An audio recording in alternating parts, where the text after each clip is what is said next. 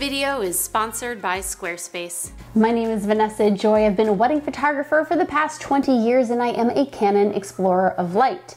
You are about to see multiple wedding ceremonies. Now, there's not much talking going on because the ceremony is happening, but you'll be able to see how I position myself, how I stand, how I get out of the way, how I make sure I'm unobtrusive, how I deal with the videographer there for the day, and of course the photos as I take them and a glimpse of the settings. I hope you enjoy. Sit back, relax, save this for later in case it's too long and you want to come back to it. And yeah.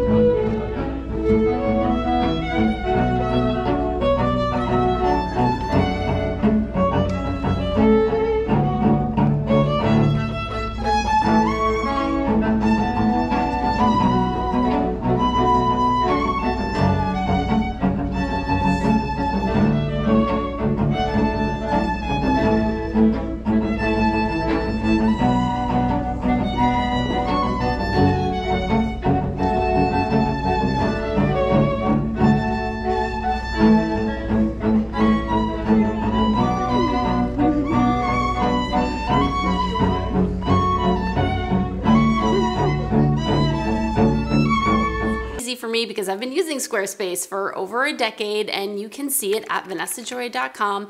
I decided to use Squarespace so long ago because it was and still is one of the easiest ways to make a website out there, hands down. Squarespace is a platform where you can create beautiful custom websites in just a few minutes. Choose from a plethora of templates where you can easily plug and play your own work. It's an all-in-one platform for building your brand and growing your business online. We all know that an online presence is crucial for your brand, so build one that stands out. Head over to this link for my exclusive 10% discount on your first domain at Squarespace. Now back to the video.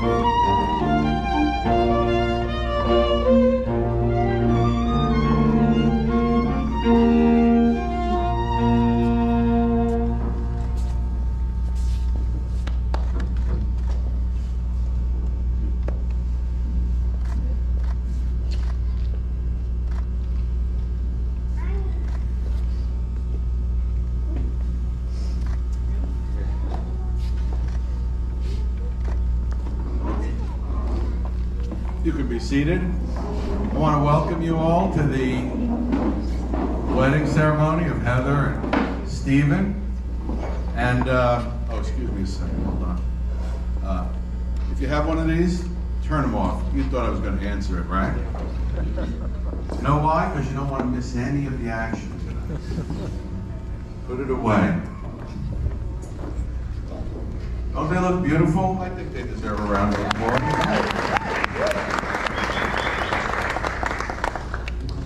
So we're going to have a lot of fun tonight, but before we get started, in the eyes of God, we want to move forward.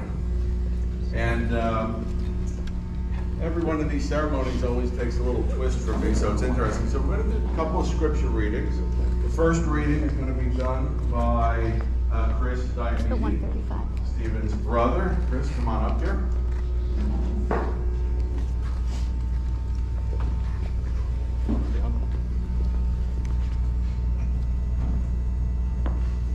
Okay, this is a scripture from Romans chapter 12, verses 9 to 12. Don't just pretend to love others, really love them. Hate what is wrong. Hold tightly to what is good. Love each other with genuine affection, and take delight in honoring each other. Never be lazy, but work hard and serve the Lord enthusiastically. Rejoice in our confident hope. Be patient in trouble, and keep on praying. Thank you, Chris. And Stephen Zurich is going to come up and do a reading for us.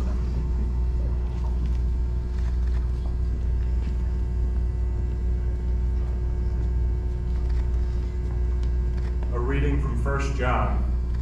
Dear friends, let us continue to love one another, for love comes from God. Anyone who loves is a child of God and knows God. But anyone who does not love does not know God, for God is love.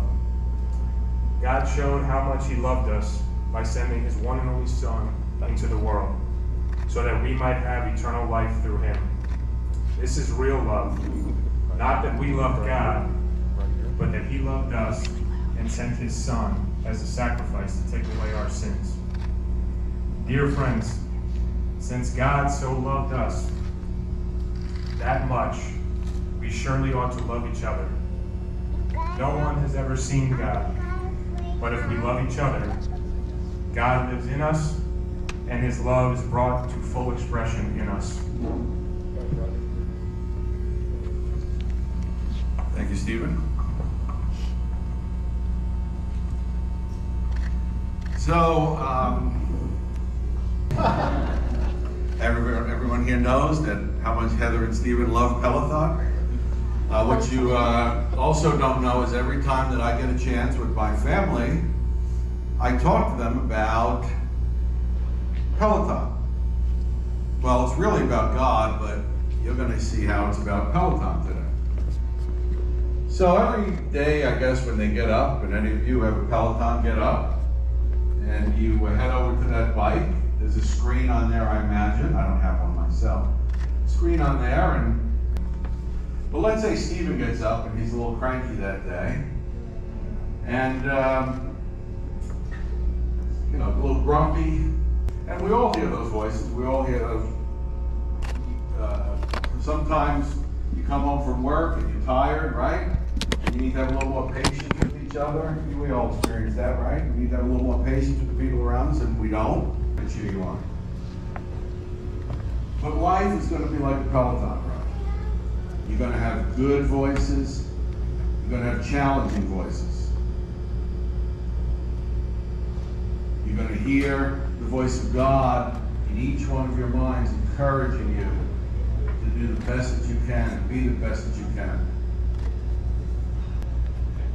When you're running out of steam, when Stephen's running out of steam on that bike, Heather, and you know he's got a half hour to go, and you're like, come on, Stephen, let's go for it. You can do it. Stephen, that's the voice of God. When you're encouraging Heather to finish out her workout, that's God telling you. When you're loving and patient with one another, that's the voice of God.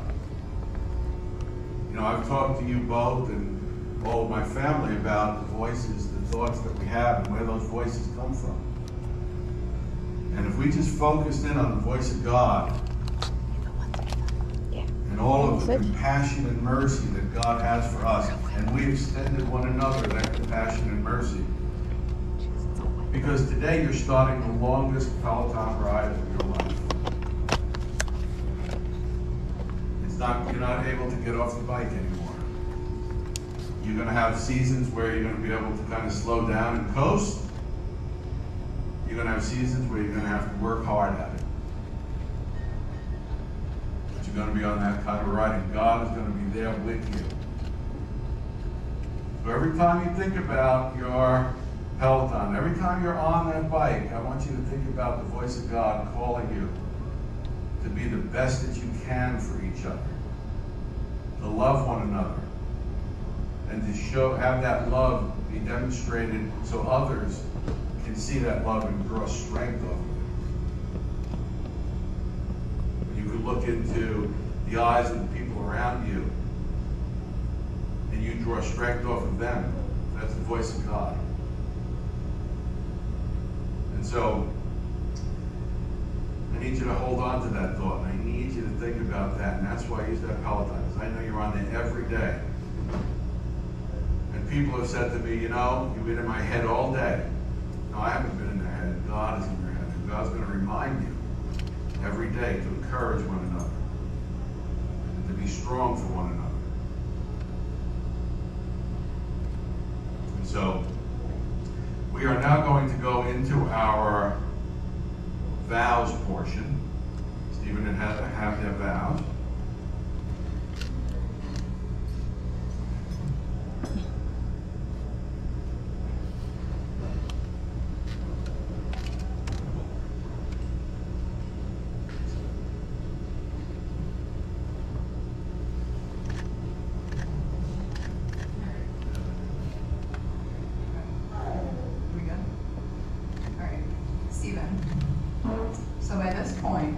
You obviously know that I was never the little girl who dreamed of her wedding day, never the teenager, Jesus Christ,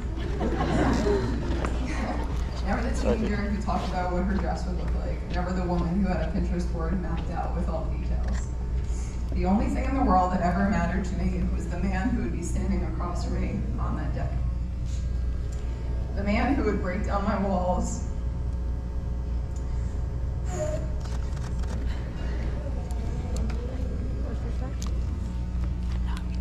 the man who would be my teammate, the man whose loyalty I would never question, the man who would love me not only at my best, but especially at my worst, the man who fit right into my family and treated them like his own, and the man that I would get to say I love you to for the rest of my life, and that man is you.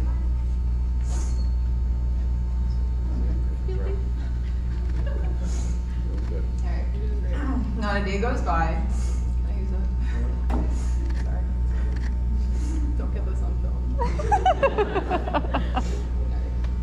Not a day goes by where I don't count my blessings that our paths really did cross at the perfect time. And even though neither of us were looking for the other, I'm so grateful for what we found.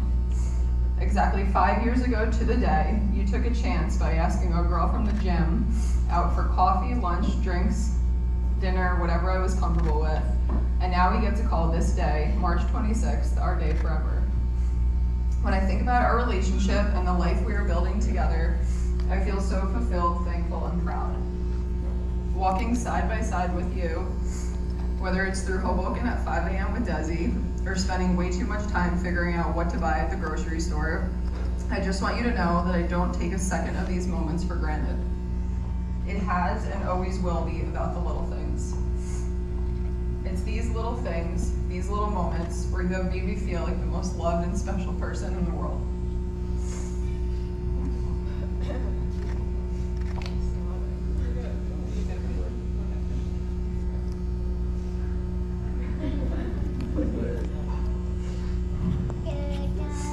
Thank you for continuing to show me the good, the glass half full in every part of life. You are a constant voice of reason, and have always helped me see things from a different point of view.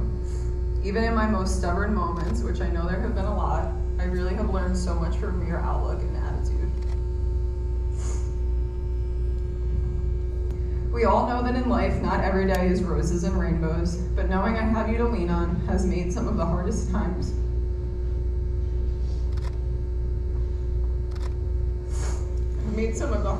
Seem not so tough. I know when I hurt, you hurt too. I know you are wholeheartedly in everything with me. I know that whatever life throws at us, we will be okay. We have each other, and I promise it's you and me forever. Steven, I promise to love and support you no matter what path we travel down. I promise to always have your back and to be without question the most loyal person in your life. I promise to believe in your dreams, but also push and challenge you if it will help make those dreams a reality. I promise to show up every day for you, Desi, and our future family. I promise we will still have the hard conversations, the ones most people don't talk about, because those are the ones where we grow and love even deeper. Finally, I promise to search for the good in every situation we are presented with. And even if I struggle to find it at first, I will look to you, because you are the good.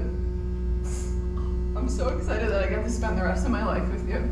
Thank you for choosing me. I love you.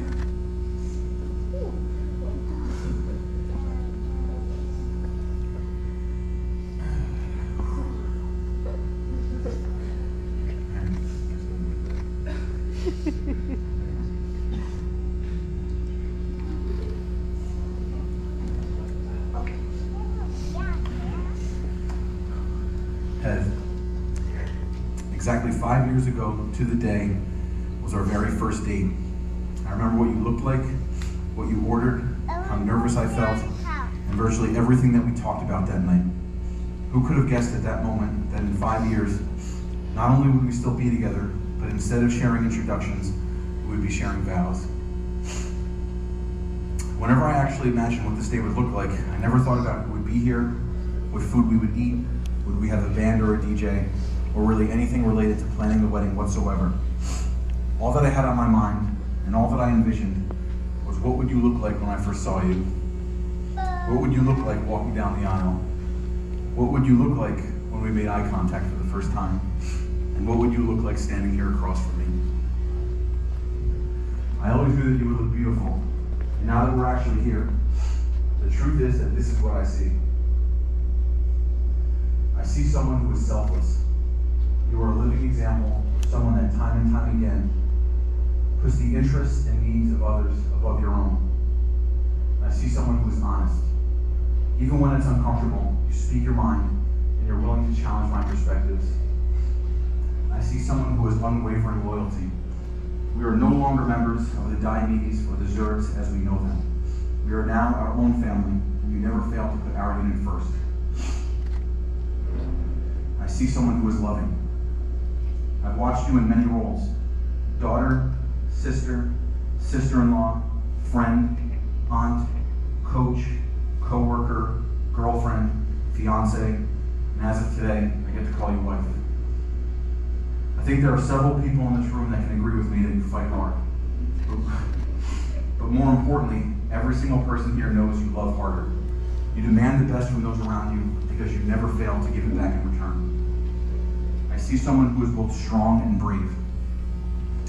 Forget about the strength that you show daily just to deal with me in a one-bed, one-bath apartment. More importantly, it's difficult to handle the emotional, mental, and spiritual load of having a family member with cancer. Every single opportunity you have to relieve your mother's burdens, you never hesitate to do what must be done. The courage that you, your parents, and your siblings have displayed throughout Elle's battle never ceases to amaze me. I certainly see someone who is beautiful, the most beautiful bride that I could have ever asked for. I also see an incredible dog mom, an amazing future mother, and someone who makes me laugh and cry tears of joy at all the right moments. Most of all, when I look at you, I see someone who's got my back. I know that through it all, as you like to put it, you got me. So aside from assuring you that I'll do my best to close my activity rings every day, these are my vows to you. I vow to match your selflessness and always put you first. I vow to always match your honesty in all things, especially when it challenges one of our perspectives. I vow to also have unwavering loyalty to our unit. It's us now, and no interest is above what matters the most for you and me together. I vow to match your strength and to match your courage as we navigate life together. I vow to be a great dog dad, father, and partner. I vow to pray for you. I vow to support you. I vow to make you laugh and cry tears of joy. But most importantly, I vow and I promise that as long as you live, as long as there's breath in my body, I got you. I love you.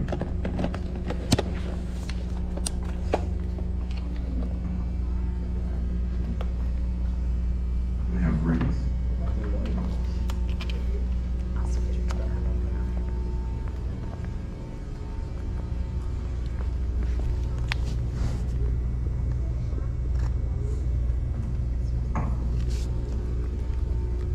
With this ring, my life is bound to you.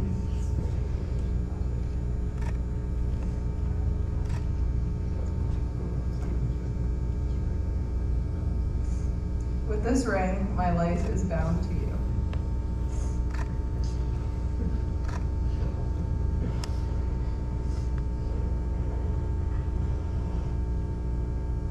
Let's give each other a nice kiss.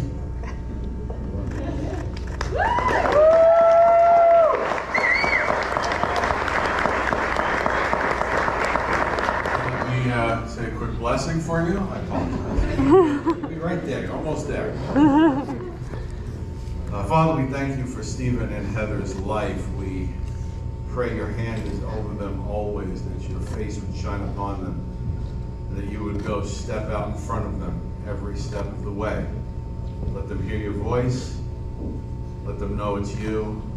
Give them the strength they need. Praise in Jesus' name. I now present to you for the first time in public, Mr. and Mrs. Stephen Diamond.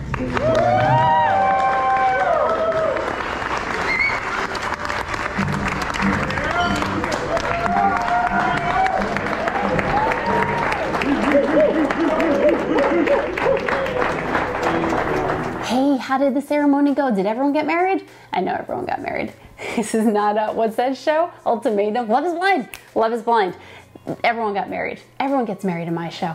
Anyway, let me know down in the comments if you have any additional questions about ceremonies, or what other parts of the wedding would you like to see? I'm all about strapping GoPro to my chest just to help you out. Make sure you hit subscribe. I should just stop talking. Stick around. Stay. Bye.